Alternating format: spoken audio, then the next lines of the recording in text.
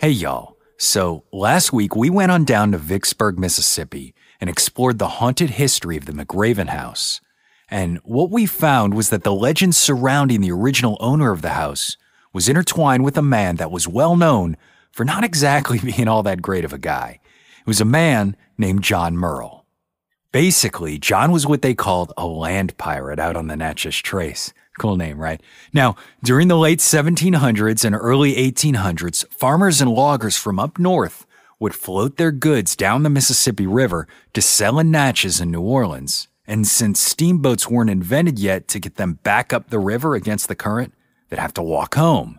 So they'd use the Natchez Trace and travel from Natchez, Mississippi up to Nashville, Tennessee, like it was a highway. But on this journey through the wilderness, these men had all that cash with them from just selling their stuff, making them the perfect targets for guys like Murrell. And as we'll discuss today, Murrell had quite the reputation that spanned beyond being a land pirate on the Natchez Trace. I mean, the legend just starts with the fact that John Murrell's father was a preacher, and his mama taught him how to steal.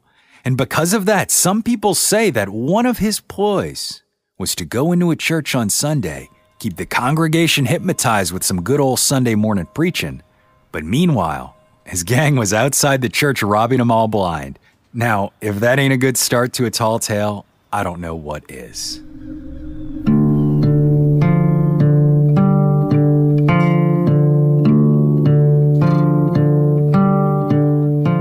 John Andrews Murrell was born in Virginia in 1806 and raised in Tennessee. He was one of 8 children. It's said that Murrell's father was a Methodist minister, and his mother operated a brothel when her husband was out riding his circuit. The Murrell boys clearly took to their mother's side more than their father's, as they were all known to have engaged in criminal activity of some form, whether that was stealing horses, grand larceny theft, or counterfeiting. In fact, John's youngest brother Jeffrey was even said to have operated a brothel of his own before he turned 20. Unsurprisingly, John Murrell got himself into a bit of trouble over the years as well. As a teenager, he was sentenced to 6 years in prison after being tried and found guilty of being a horse thief. But this punishment hardly put a stop to John's way of life, and there's a good chance it might have even bolstered that determination to live outside the law.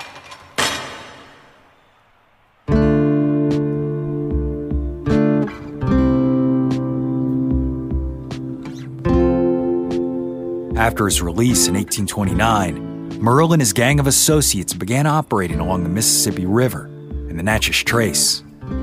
The men were quite simply highwaymen, stealing from travelers on the trace. But in addition to acting as thieves, they also stole enslaved people to resell to other men. And Murrell was so shameless that if he discovered the stolen man had been labeled as a runaway, with a reward offered for his capture, he'd approach the owner with information and claim the prize himself in spite of his own involvement.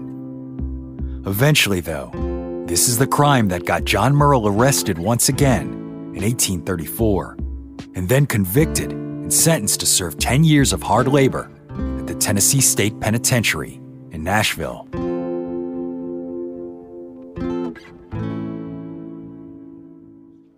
A man by the name of Virgil Stewart, who may have actually run with the outlaw, provided the most damning testimony in the case. Stewart claimed that he'd been hired to retrieve a stolen slave from Murrell, but when he caught up with the infamous highwayman, he decided to ingratiate himself into the gang as a strategy to accomplish his goal.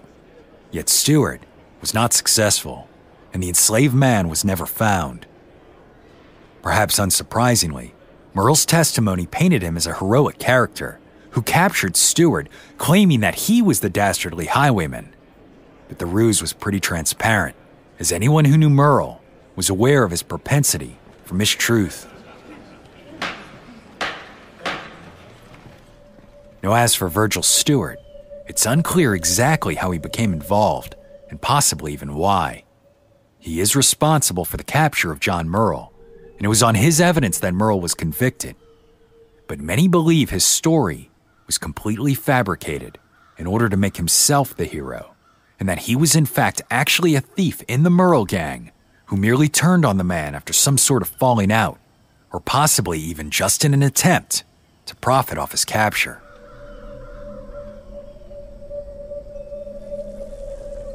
Then, in 1835, about 6 months after Murrell was put away, a small book was published titled A History of the Detection, Conviction, Life and Designs of John A. Murrell, the Great Western Land Pirate.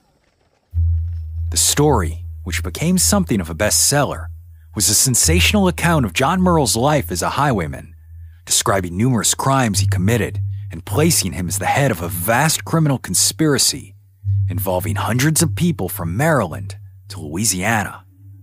This criminal organization was said to be known as the Mystic Clan, or the Clan of Mystic Confederacy.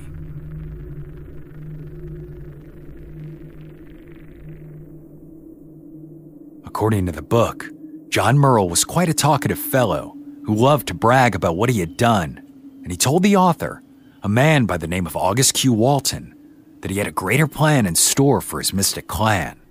He intended to grow it so large that on Christmas Day in 1835, they would incite a slave uprising all across the South, allowing members of the group to seize political power in cities up and down the Mississippi River, places like New Orleans and Natchez.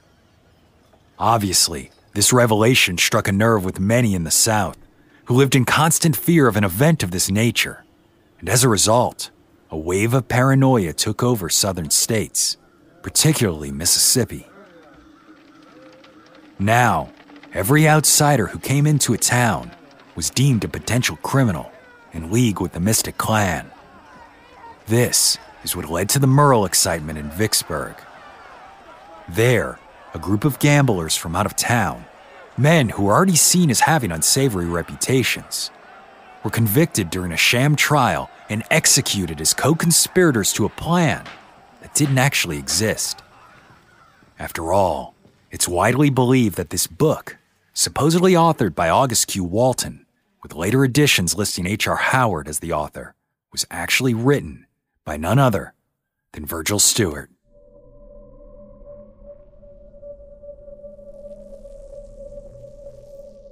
As for his preposterous claim of a planned slave rebellion, well, it turned out that it was nothing more than a marketing ploy to sell as many books as he could. Fortunately, not everyone took the story as seriously as they did along the Mississippi River. Many in Murrell's home state of Tennessee were skeptical. People who knew him said it just didn't make sense, acknowledging that this was nothing more than Stewart continuing to capitalize off tarnishing John Murrell's name. Yet Stewart seemingly made a fortune anyway. However, by the time John Murrell died of tuberculosis in 1844, the entire account was regarded as false.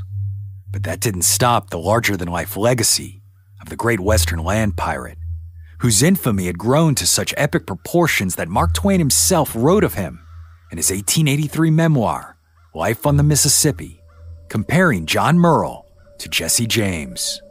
Quote, Murrell was his equal in boldness, in pluck, in rapacity, in cruelty, brutality, heartlessness, treachery, and in general and comprehensive vileness and shamelessness, and very much his superior in some larger aspects.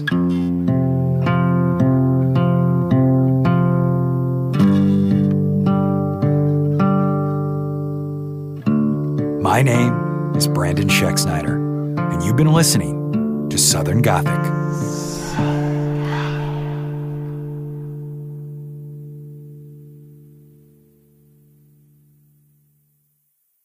Southern Gothic is an independently produced podcast created by siblings Brianne and Brandon Schexnayder with the support of listeners like you.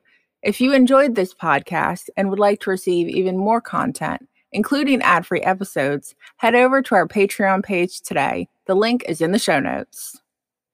Lucky Little Shacks.